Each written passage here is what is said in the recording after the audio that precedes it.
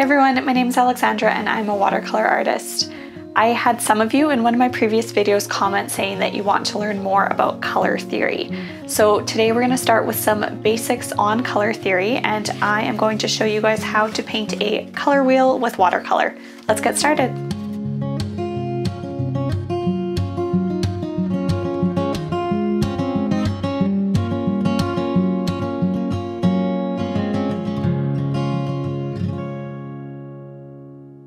For paper, what you'll need is a square piece of paper.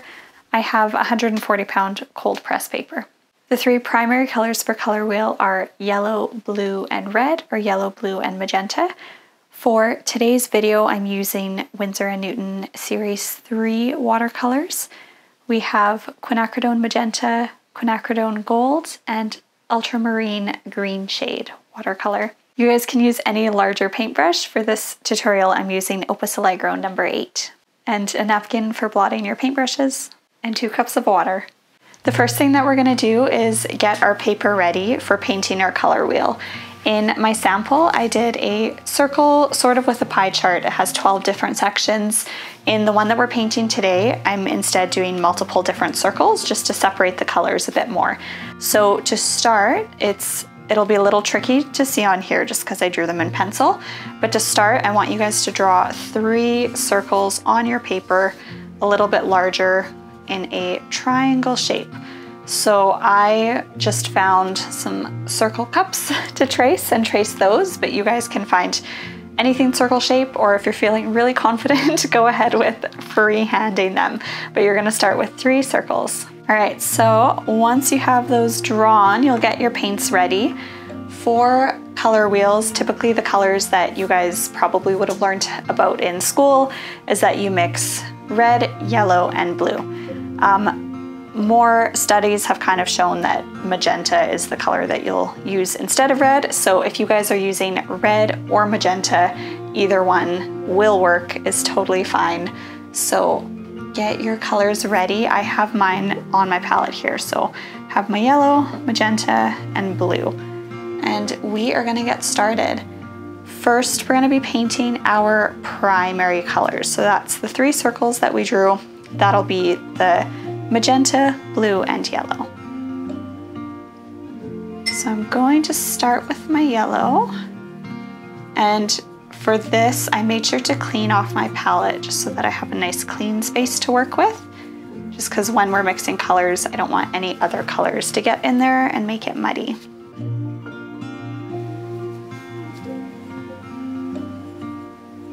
So I'm going to fill in one of my circles with yellow. And you'll notice I'm sort of mixing more onto my palette.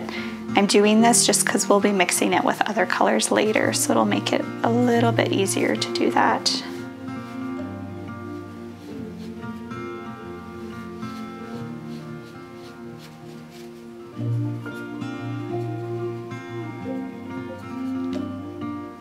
And I'm just spreading it out on my palette for when I'm mixing later. All right, so now that I have the yellow painted in nice and bright, we are gonna paint the magenta. So this one I'm making sure to rinse off in my dirty water and then into my clean water just so that I'm not getting any yellow into my magenta paint.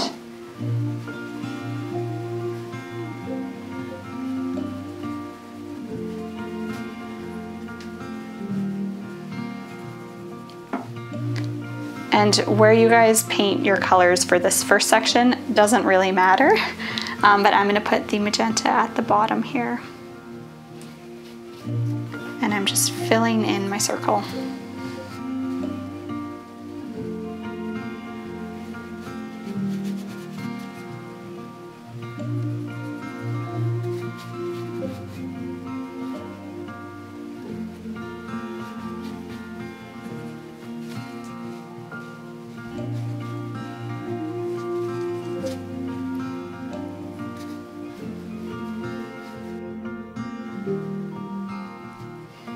And you'll notice for this one, I'm also just spreading it onto my palette a little bit. This will just make it easier when we're mixing our secondary and tertiary colors. All right, so now that that is filled in, I'm gonna clean off my paintbrush really well. And we are going to paint in our blue.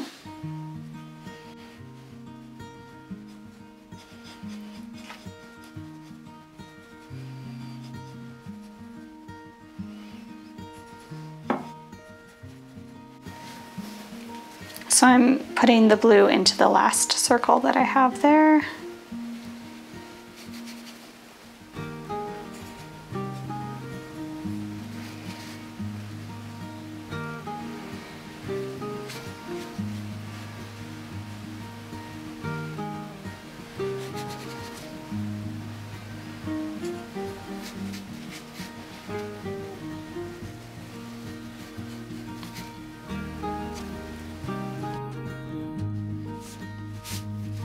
So if you guys have done any color theory at all, you would have learned that with these three colors, you can mix essentially any color that you want.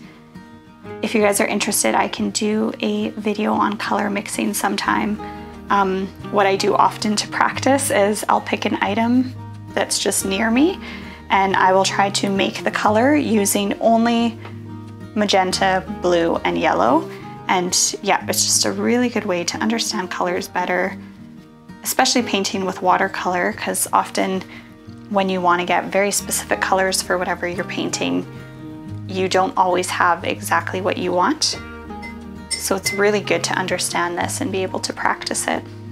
All right, so we have finished painting our primary colors, yellow, magenta, and blue.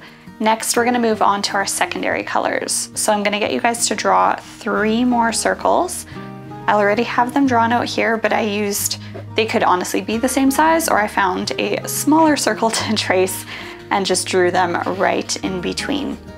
So once you guys have those drawn, we're gonna start by mixing our secondary colors. So I am gonna start in here, and I'm gonna mix the yellow and magenta, and we'll see what happens. So you'll see on my palette, I have kind of spread them out. So I'm honestly just gonna go right in the middle and mix them together. So I want essentially to mix equal parts magenta with yellow.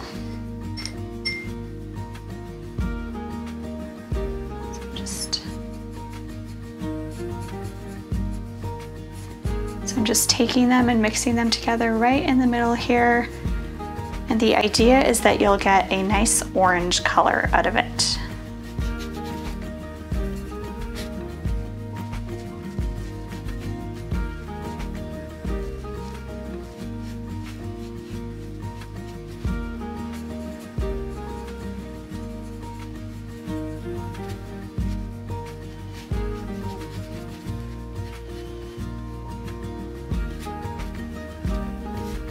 All right, so next secondary color we're gonna mix will be between the yellow and the blue. And again, for this, we're aiming for equal parts. If you notice that it has more of a yellow tint or a blue tint, then you'll just go in and add the other color. So this one is definitely more blue, so I'm gonna go and take a bunch of yellow from here and bring it over.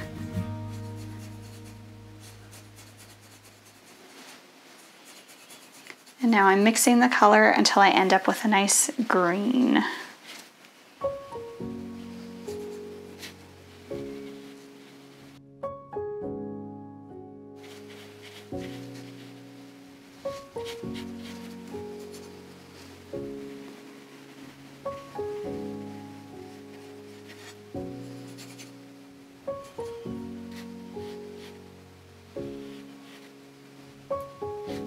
So when you're painting, you'll often be able to tell if you put too much of one or the other color in, because when it's in the middle, you'll see it kind of looks more warm toned or more cool toned, especially between yellow and blue. All right, so the last secondary color we're gonna paint will be between the magenta and the blue. So I'm gonna do the exact same thing, just go right in the middle here on my paint palette.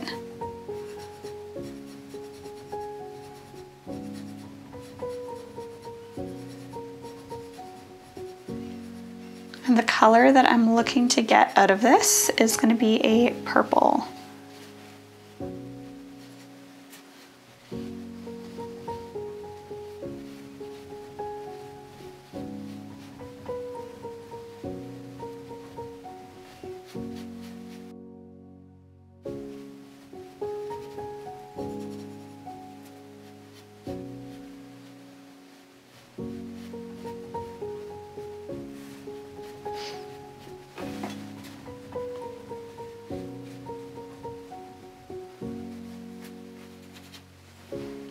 All right, so once you finish painting that, then you have all three of your secondary colors. So we have orange, green, and purple.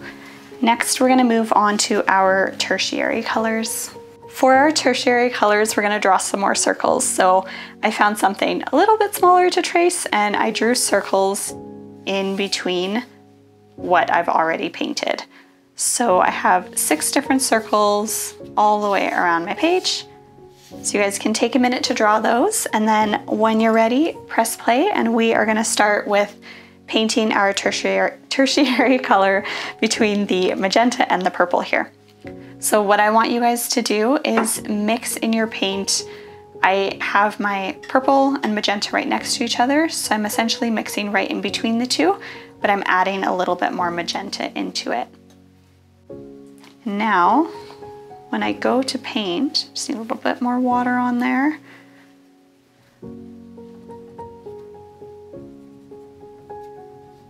You'll notice that the color should lie just in between the two. So it's not quite purple, not quite magenta. It's right in the middle. You can see more of the pink hues coming through.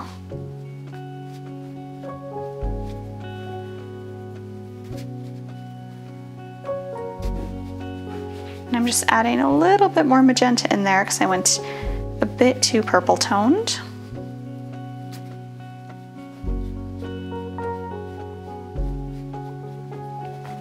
All right, so next we're just gonna go around the circle. We'll do between the purple and the blue. So I'm just gonna clean off my paintbrush. And again, same idea on my paint palette, the way that I've set it up, I can just mix between the purple that I've already painted and the blue that I have on my palette there.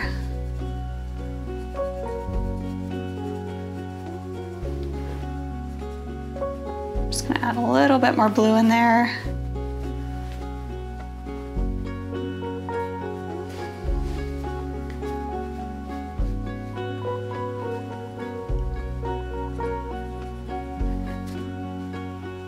So essentially what you should get here is a cooler purple tone.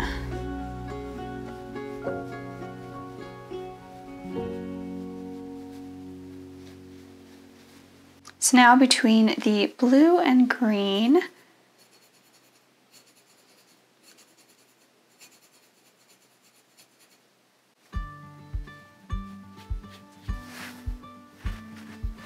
so this color tone right here is again a very nice blue-green. This is the color that I often use if I'm painting things like eucalyptus branches, just because it has the green undertone as well as blue.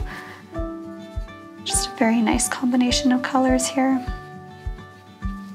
And now you guys get the idea. We're just gonna keep moving around our palette. So now I'm adding more yellow to the green that I've already created. This one is, for some reason, one of my favorites to mix because you end up with almost like a lime green.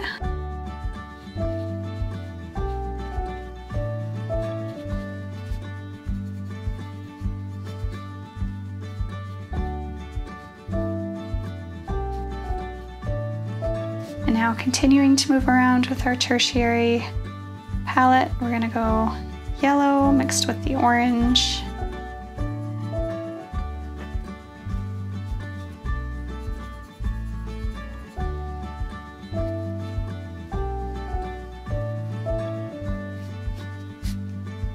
So another thing that practicing this with watercolors is good for is it's just more good practice for water control, brush control. I say if you're starting out, use any chance you can get to just practice, because that is one of the hardest things to figure out when you're painting with watercolor. So definitely while you're watching this video, make sure to follow along. It also helps you understand just the nature of how colors work so much better, and you guys will notice a difference when you're painting if you can understand how the colors work together. All right, so last we're gonna mix in between our magenta and our orange that we've created. So I put a little too much magenta in there.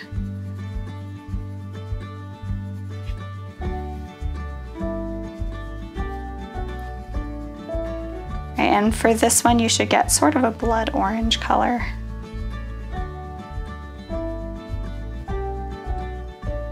So another thing that I often like to do when I'm painting out color palettes, practicing these things, is once it dries, I'll add another layer on top, which is what I did here, and you'll notice how much brighter the colors get when you add more layers with watercolor, or you can use more pigmented paint when you're mixing your colors in general, just because you'll notice as they dry, they get lighter and lighter. But there we have our color wheel. So now I'm just gonna talk a little bit about the colors itself on the color wheel, which will hopefully help you guys understand more just about color wheel, why we use it, how we can use it, and yeah, different aspects of it. So here in the center, we have our primary colors. So these are the main colors used when painting. If you guys are starting out with painting and don't want to buy a ton of different paint colors, then know that you honestly can just use yellow, red, and blue, or yellow, magenta, and blue, and you guys can get any color you want, which yeah, is really cool and really fun to play around with. So primary colors go in the center there. Next we have our tertiary colors. So these are the ones that go in between. So again, if you are brand new to painting anything really, this is so good to practice, just to start to understand how colors work together, how we can use them. And especially with watercolor, it's when you're mixing colors, I know if you're new, sometimes it's tricky and you'll be trying to make a certain color and you'll just end up with a very, oh, whoops, sorry, added an extra line there. Start here. So those are our tertiary colors. Yeah, but I know that when you're new with painting, sometimes you'll be trying to make a specific color and you'll end up with a really muddy brown. Often that means that you are mixing colors across the color wheel. So say if you're mixing magenta, yellow, and blue, essentially you should get black, but depending on how much of each paint you use, you might end up with brown. Same thing with your tertiary colors. If you're mixing green and orange, you're probably going to end up with some form of brown. So seeing this visual is really helpful, just to know if you're trying to paint green and you want it to look more cool, then you know that you can take your, say, green that you already have and you can add a little bit of blue to it and it'll help with that.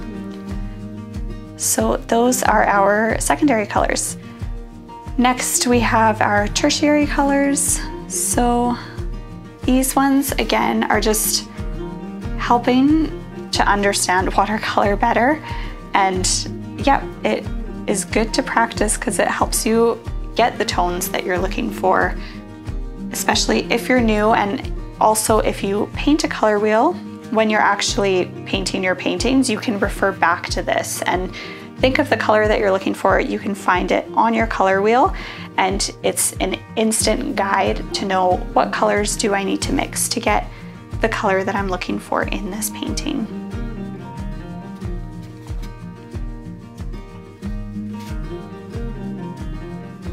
All right, so our tertiary ones are the ones that we have all the way around the outside there.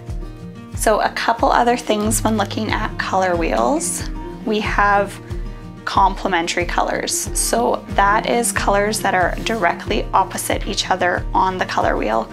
So for example, magenta and green or red and green would be complementary colors. Same with blue and orange, yellow and purple. So these colors, when mixed together, should give you black. But if you're painting a painting and you're using a combination of, say, one that I commonly use is red and green, it really pops on the painting and stands out. So if you're not mixing them, but if you're using both colors, it helps to draw the eye around each element of the painting because it adds just interest and depth to your painting. So that is complementary colors. Analogous colors are colors that are side by side to each other. So it's often three colors that are side by side. So we can use, say, the magenta as an example. These three colors here would be analogous. So they're essentially all the same color tones, same warmth in this section specifically. And often that means that they will go and blend together very nicely. All right, so the last thing for me to quickly go over with you guys with the color wheel is warm colors and cool colors. When we're thinking of warm colors, I have it written down a little bit more clearly on this color wheel, but warm colors will start with our primary color yellow and they'll go up. So it goes all the way around to our kind of pinkish purple here. Cool colors, on the other hand, will start with purple as well as our greenish yellow there and go down from there. So again, on this wheel, I'm trying to see how to show you guys, but this half would be our warm colors and this half would be our cool colors. So that's just something that's good to know and good to think about when you're painting, especially if you're trying to portray some sort of mood or feeling with your painting. It's nice to know if you want it to be very cold or if you want it to be warm and happy and light, what colors you're using to relay that feeling when you're painting. All right, so that is everything that we're gonna cover today with the color wheel. If you guys want more information on specifically color mixing and how to find certain colors, what colors look good together, what colors clash, leave a comment, let me know. I would love to share more with you guys. Understanding colors is honestly so essential to painting, so please follow along this video. Let me know how you liked it. Thanks for watching. I hope that helps you guys with how to paint a color wheel and how to use it when you're painting. If you guys want to see some more detail on color mixing and how to know what colors to use when, leave a comment below and let me know. Also make sure to like this video, subscribe to my channel, and follow me on Instagram at Alexandra Victoria Studio. See you next time.